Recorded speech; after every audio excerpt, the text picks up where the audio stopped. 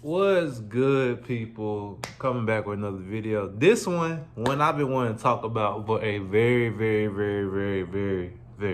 long time. But let's get into it. So for today's topic, as you can see in the caption, the title, the yada yada yada, we're gonna talk about why I quit KLLM. Woo! I've been wanting to talk about this for a little minute. Y'all gotta let me get out of my system. But anyway, basically, why I left KLLM, it's two different reasons. One is due to the company, and the other one is just completely due to my own personal, trying to grow and try to expand and try to do my own thing. But for the main information that I know people who just want to looking for different companies, I'm gonna give that information first. You want to stay to the end to see my own personal reasons why I left. As far as entrepreneurship, you can listen to that. But I'm gonna start with the facts, the stuff about the company itself. Okay. Starting out, KLLM.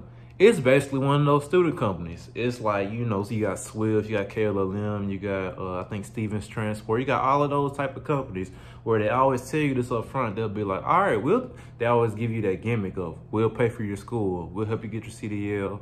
We'll give you a job after you get your CDL. You guarantee the job, yada, yada, yada. Okay, so, that's great. For me, when I decided to, leave college and I wanted to do something different, I was like, all right, I asked my friend, he told me about KLM. I said, it sounds good. They pay for everything.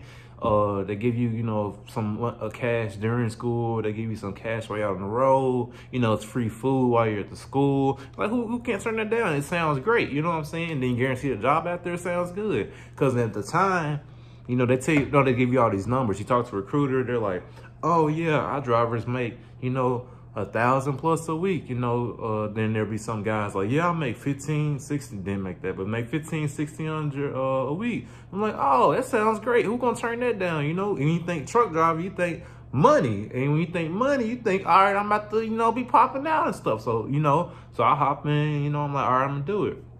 Call KLLM, we get started, we go through the academy, the academy was easy. Truth be told, it's not that hard as far as like the classes are concerned, to get the permit, because it's just a lot of like common. If you can get a driver's license, you almost can get the permit. It's just a little bit, some stuff is really specific, like the air brake test and all of that, and knowing how much weight, how to do the tandems. That's a little bit, you gotta know a little bit know a thing here or there. But aside from that, it's not the hardest thing in the world. Because some people, as you can see, it's a lot of people that's not the brightest that got their CDLs, truth being told. Now, as far as the driving test, then yeah, that's something where, you need your, you're the driver, you're not. Like, yeah, anybody can drive a truck in a straight line, but if you can back it in, all that, yada, yada, yada. But anyway, so you went through the academy, we got some cash for passing. Then we went through the paid orientation. Then we spent like the 5 weeks with the trainer. 5, 6 weeks with the trainer, which in my opinion, that's another thing that just made KLM go downhill. 6 weeks on the road with a trainer. Let me rephrase that. 6 weeks on the road with somebody I've never met in my entire life. My trainer, he was okay. We got into it one time. One time I was screaming my lungs out of him, trying not to smack the shit out of him. He was driving me crazy. But outside that, we still cool. He called me every now and again. But anyway, that 6 weeks with somebody you've never met in your entire life, and if you don't pass that 6 weeks, you don't get hired, that's stupid. Because not everybody's a people person. And you got to think about it. You're driving 6 weeks on the road with somebody you've never met in your entire life. People have different habits of like sleep habits or shower habits, or they want to do this, they want to do that. Some people don't, and you tell me some random guy's going to dictate how I end for the next 6 weeks. Like, you know what I'm saying? That's just his own thing. Like, to me, it should just be 2 weeks. You know what I'm saying? Like, after the second week with my trainer, it got to the point where I'm not learning anything at this point, because they keep in mind, they think they make a lot of money. For that training, we was only paid $500 a week. That trainer is making money for every mile I make for him. Every single penny, every mile, everything. He's making stupid money off of him. Now, I know some students are lazy and don't want to, drive, or they're not used to it. But me, running 500, 600 miles a day, that man was making bank off of me without a doubt in my mind. That man was making so much money. That's why, and I was wondering back then, like, why he always showing? He offered to buy me stuff out. He was just happy because I was making him some bread. Had to be. Because when you got a trainer and you're in training, you got a student, they make more money off of that. So anyway, so I passed that, you know what I'm saying? It was good or whatever. Then I started with the actual company with my own truck. Started out, was 5 weeks on the road by myself, you know, just trying to stack up. Because at this time, I was getting ready to move to Texas. And I was trying to move to Texas ASAP. So I was like, all right, I'm pushing on the road, stack up some bread. So when I move, I ain't going to lose no money. I'm just going to make it boom. So, you know, 6 weeks, it wasn't bad. You know what I'm saying? Like, it's OTR trucking, you know, and not everything's their fault. You know, I had some slow shippers here and there, but overall, you know, I was making good money, you know what I'm saying? So I was like, you know, 5 weeks, I, you know, was averaging about, you know, about around 1,000 a week, like they claimed. And I was like, all right, this ain't, you know, this is the first real job I had. So this is the biggest check I ever had in my life. So I'm like, you know what? This is great. I'm digging it. 1,000 a week. You know, I ain't never seen no numbers like this with my name on the check. Like, you know, I know the highest one was like 1,400, and that was the first week. And then it was like, you know, 1,000, 1,200. There was 1 week that was slow. I had to do a reset, so it was like 800, but then it went back to 1,000. I was like, all right, I'm digging this. So, you know, I get back home, and at this point, my old team driver, that's when he graduated, so we start teaming together. So I'm like, all right, cool. So we moved to Texas. He was, we got an apartment, you know, split the rent, you know, keep that cost of living down. So I'm like, all right. And then I bought, you know, the Challenger, you know, because I got my first, you know, little big stack of money. I'm like, all right, I'm going to spend. I'm going to get something nice. So this is where I start seeing the downsides of KLLM. When we started team driving, you know how I told you at the beginning of the video that they claim that you know, get 1,000 a week? This is when I started to realize you only making money like that when you driving. When you home, you're not getting paid while you home. At all. Like, you don't get vacation pay. So I'm like, that's the first thing I'm gonna say. To make money with OTR trucking, you have to stay on the road. And that's just OTR trucking in general. You know, if you want to keep that consistent flowing, you have to stay on the road. So that was like, I was like, all right. At the time, when I was solo, I was 45 cents a mile. And when I was team, I was 55 cents a mile. On average, I was bringing in 1,100, around 1,100 a week in checks. But only the weeks I was driving. The weeks, so when I was team driving, this is how we was doing. We'll be out around 2-3 weeks on the road, spend about 4-5 days at home. 2-3 weeks on the road, 4-5 days at home. That's what we was do on the cycle. And after a while, I started to realize, like, the monthly, like I just said, 2-3 weeks on the road, and then probably about a week at home. So if I'm only making 1,100, you know, per driven check, I'm really was only making about 3,000 a month. And if you think about it, that's not truck driver money. So, and that's not really just against KLLM. That's more so a lot of these companies, especially student companies that don't pay that much, but a lot of these companies that don't pay that much, and they have strict OTR, that's a lot with them, because companies like that, you have to stay on the road to stay afloat. Because at this point, I had rent, car note, insurance, which my insurance is crazy high, but all that stuff. So you're not having to pay for stuff, so you have to stay on the road. So I didn't like the fact that, like, because I wanted to be home. You know what I'm saying? I'm in a new state. You know what I'm saying? I'm trying to enjoy it, but I got to stay on the road to keep that money coming in. I didn't like that. Okay, but that's not really a KLM thing. I'm gonna give y'all that. It's not a KLM thing. That's just these student companies don't pay that much. Which is why I switched to the company I'm at now. They pay a lot more and they're dedicated. So I'm only spending 5-6 days out on the road at a time, and I'm guaranteed 2 or 3 off. But they pay so much, and because it's dedicated, I have guaranteed miles. I get a bunch of miles in those few days, and I'm getting paid more per mile. I make that consistent money while still being able to be home. So I'm actually able to make what they say I make a week. I'm actually able to make that every week because I drive every week, or almost every week. And in those weeks I drive, I make so much money that I can take time off and still be okay because I'm making that much while I'm driving. But anyway, so now we're gonna get to the nitty gritty true reasons I left KLLM. One, they don't give a, let me say this nicely. No, fuck that. They don't give a shit about you. Period. You are nothing more than a number to them. And I say this because student companies got this. Student companies are not companies that you stay at for a long time. Just best way I can explain it. If I told you I was 45 cents per mile when I started, every year you get a 1 cent bonus, not bonus, but a 1 cent raise per mile for every year you stay with them. That means, and your max is 5 years. So that means after 5 years, five years of trucking, you are now at 50 cents per mile. I am at a company with only 6 months verified experience, and I'm making 70 cents per mile. With only 6 months experience, I'm 23. And there's people that's been driving for 5 years, 27, 28, 29 years old, only making 50 cents per mile. If you don't see the problem with that, and you okay with that, hey, that's you. But me personally, no. 50 cents per mile after 5 years, and then there's all these companies that only require 1 year or 2 year experience, and they pay more than that. But they tell you, they be like, we care about our drivers, this, that, and the other. But they're not paying you enough to, you know what I'm saying? Like, and then the thing about it is, they know people are gonna quit. One guy said this at orientation. He said, hey, if you can't do it and you gotta leave, that's okay. We got about 20 students about to graduate for this next week, because they do courses every week. We got 20 students about to graduate next week that's gonna take in your one spot. So they constantly hire everybody that quit. One person that quit, they got 5 to replace that one person that quit. So I promise you one thing, they don't give a damn about you. They don't give a fuck about you. They could care less, because they know after you, they got some people coming back in to fill your spot.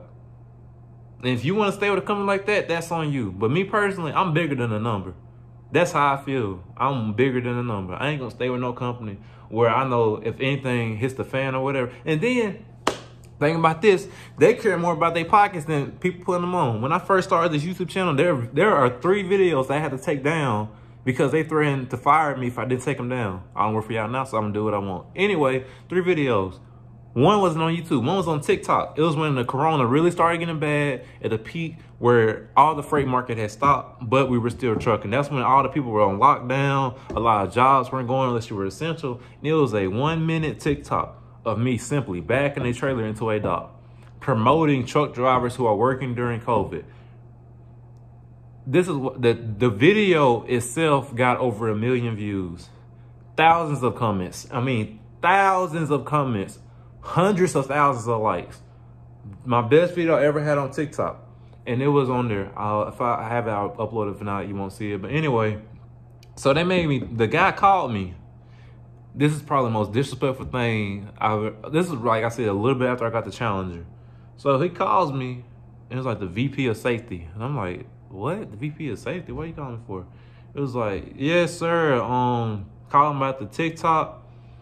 First off, he was calling about the TikTok and saying, hey, we can't have that video. It's that's gonna put the company in trouble. And I'm like, how's it gonna put the company in trouble? He's like, sir, we just don't want any risk. He didn't ask me about none of the comments, because this is the thing, what he didn't realize.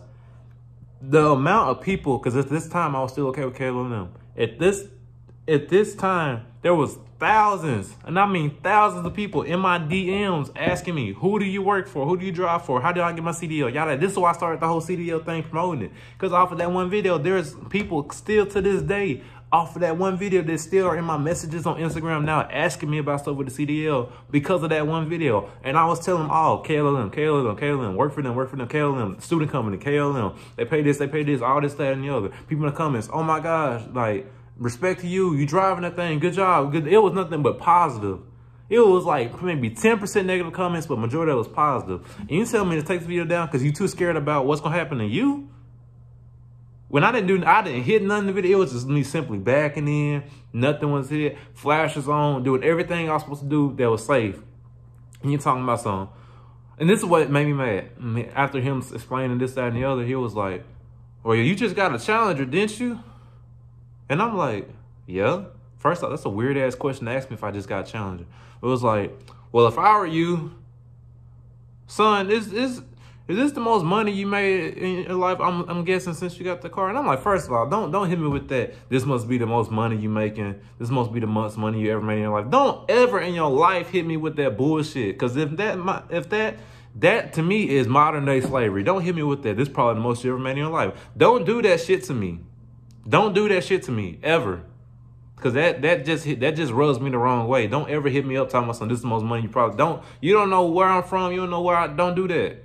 Don't do that, period. So like after that, he was like, well, if I were you, man, I think which one more famous, internet fame or my car? And I'm like, this motherfucker blackmailing me? This mother blackmailing me, talking about it's either me or that car. And I said, you know what? You know what? And he just hung up. And I was like, you know what? I did it. I deleted it. But at that point, that was game over for them. That was game over for them. And I was already plotting my way out. And it was probably about 2 more months of me struggling to find another company before I never found one. But we're going to talk about, besides that, you know, the whole, they don't look at your number thing. We're going to go to the next thing. Well, like I say, it's like a bunch of people it's a bunch of people coming in all the time. Dispatchers. They say, it's sad that everybody in the company always says most people quit because of the dispatchers. Why? Because the dispatchers are that bad. They are terrible. The daytime dispatchers are decent, but the nighttime dispatchers, man, you might as well wait till the next morning. To me, I always said it to my co-driver. The nighttime dispatch job is only to tell you, call your dispatcher in the morning. I promise you, I have problems. I'm stuck at this load. I got this. My car's not working. I'm stuck at this truck stop. I'm stuck at this freight thing. This is not sending. That's not sending. My check's not working. All it is, we'll call, you know, try to see what we could do in the morning. Call your main dispatcher in the morning. Their job wasn't to do nothing but tell me to call my main dispatcher. The amount of nights I was stranded because of that bullshit.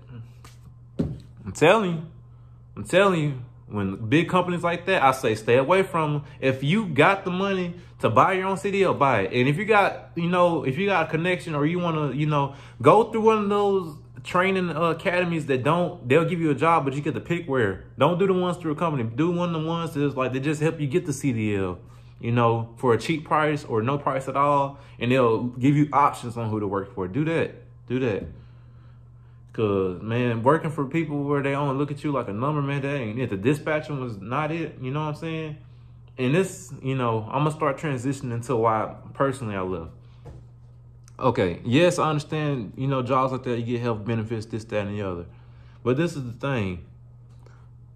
Like I said in my previous video, if you don't make 60K or more a year trucking, you're with the wrong company. And I stand by that because I believe that just because I've seen it. And yes, it's not easy said and done. It's a lot of, and it's not as easy done as it is said. And I know you kind of need a little bit of luck and you need connections for that. But this is the thing. This is the thing about that. Okay, so jobs like that, I've never been a fan of jobs that only paying you enough to stay where you at. My goal with trucking from the jump, from the very first moment I left college to drawing trucks, my goal has been to have my own truck and eventually my own company with my name attached to it. And at first, it was I could see it. I could see it clearly. I did the math. I ran the numbers, said I can do this. Until I start seeing the fact that you only make money when you stay running. I'm like, well, you probably thinking, well, just stay running. All right, I'm big on mental health too. You say stay running weeks at a time.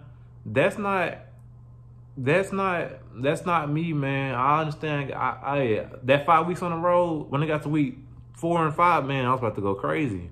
Cause you stuck in the truck all the time. You staring at these 2 dash lines down the road all the time, and you away from your family, you away from your friends, you away from just, you know what I'm saying? That's not me, man. That's not. And even that, when you're home, you're not making money, man. This is the thing. Them one of them companies that gonna pay you enough to stay there, but not enough to leave. When I left KLLM, I spent about 5 weeks without a job. I ain't gonna lie to you. I spent about 5 weeks without a job, struggling to make that shit meet, but I made that shit happen just because I said I ain't gonna stay for them. This ain't gonna cut it. This is not gonna cut it. Now, with that being said, yes, you can make a decent living off of that. The average driver at KLLM makes, I think the Google said, like 42K a year. One thing said like 38. I'm gonna say that 38 is more accurate than that 42.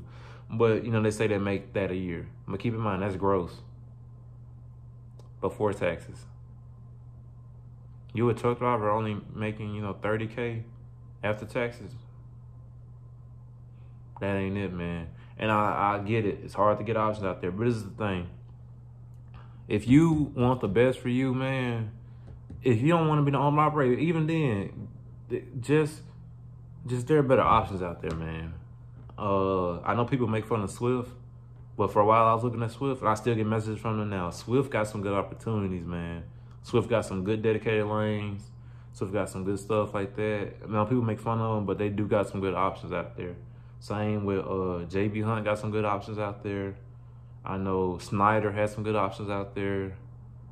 Don't go for Pam. Pam will lie to you. Pam has lied to me about 2 different jobs. I got hired, but I never showed up. That's who the company I was talking about. But like, man, just I'll say that that's not it, man. Just that's not.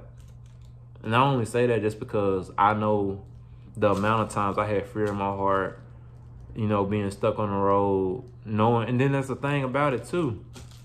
They claim these high miles. They claimed that I was gonna get 2,500 miles a week. Man, I struggled just to get 2,000. I was averaging like only 1,500 miles a week. There was a lot of what they call bumping docks, which is basically where you just sitting there waiting for. It was a lot of that, man.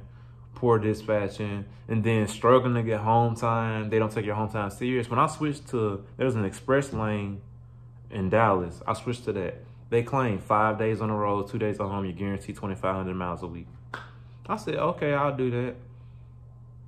They did tell me that 2,500 miles a week was only if I went out 7 days, when their advertisement is on the road 5, home 2. And then that on the road 5, home 2 wasn't right either, because when I went on the road Monday and asked him, you know, I want to be home that Saturday, he said, no, you have to be home that Sunday. And I'm like, that's 6 days. He said, no, that's 5. And I'm like, you know what? 2 weeks later, I quit. You know, I'm like, you know what?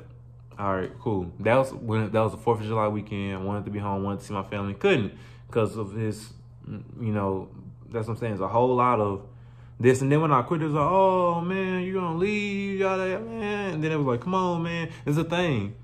They claim they care and all this because I drive my good miles, whatever. But, man, this is the thing. If you in something, this is me personally. If you in something, man, I'm not going to work for somebody where I feel trapped, where I feel like I can't grow. And with them, I feel like I couldn't grow. Because like I said, at the end of the day, I want my own truck. I want my own company. You can do it with them, but that shit gonna take you so long, man. And then they gonna try to get you that lease program, that 5-year lease program. So for 5 years, you stuck on the road because you have to make them weekly payments. Because even when you're not driving with that lease payment, they still gonna take that money out of your check every week. So if you're not on the road, you're not making money. People with lease programs barely can stay home. My trainer was on a lease program. He could barely stay home more than 2 days because he got to get back on the road to keep that payment going. That's a weekly payment with a lease. So you stuck on the road. I said, no, I'm not doing that. I'm going to get my own truck cash. I'm going to get my own truck cash to make sure I'm good. So I said, you know what? Try it. You know, this other company, this other company. That's why I'm here where I'm at now. Working for who I'm working with now, they pay good. You know, I can stack up with them, and then I can get my own truck. That's the goal. But man, even if you, like I say, even if you're not trying to do no business stuff, man, you can go to a company that's gonna pay you good. There are options out there, especially after you get a year or 2 experience. I'll be damned if I got 5 years of experience when there's the companies they'll pay me 80, 90,000 a year. You know what I'm saying? With just 2 years of experience, anytime I got 5 and I'm selling for a company only paying me 50 cents a mile, when there's companies that pay me 70 cents per mile, or I could be home every day and still make 80, 90K a year with home everyday jobs or regional jobs or, you know, all this stuff. There are team jobs that pay like 110K a year. I've seen the advertisement for it. Not only require a 1 year, 2 year experience, they might require a hazmat or, you know, I got my tanker, but they might require a hazmat or doubles and triples. And you're making that much money. Man, this is the thing. If you want to make some real money, look at the other options, man. If it's not bad to start with a student company. It's not bad to stay with a student company for a year. If you can stay afloat for that year, it's not bad to stay with them for a year. But after you get that 1 year contract complete, man, Go somewhere that's gonna treat you right. Go somewhere where you're not a number. Work for small companies. Small companies are the ones. When I got a problem in my job now, the guy I call is the guy over the company. It's a small company. I'm talking directly to the boss. I'm talking directly to who is paying for everything. So I'm talking to him. So it ain't no computer saying press this, talk to this person, press that, talk to that person. Then some guy on the phone being paid minimum wage to tell me to wait till the next day. It ain't none of that, man. Work for small companies or work for companies where you know for a fact you're going to get paid good and paid what you deserve. Period. Period, man. Just know your value. You got a CDL, man. You hauling freight.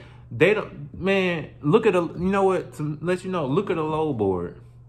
Look at how much these people make off of every load you think, after every load you make. Look how much they making. If you drive from Texas to California, look how much that load is from Texas to California. Look how much they making off of that, and look how much they giving you.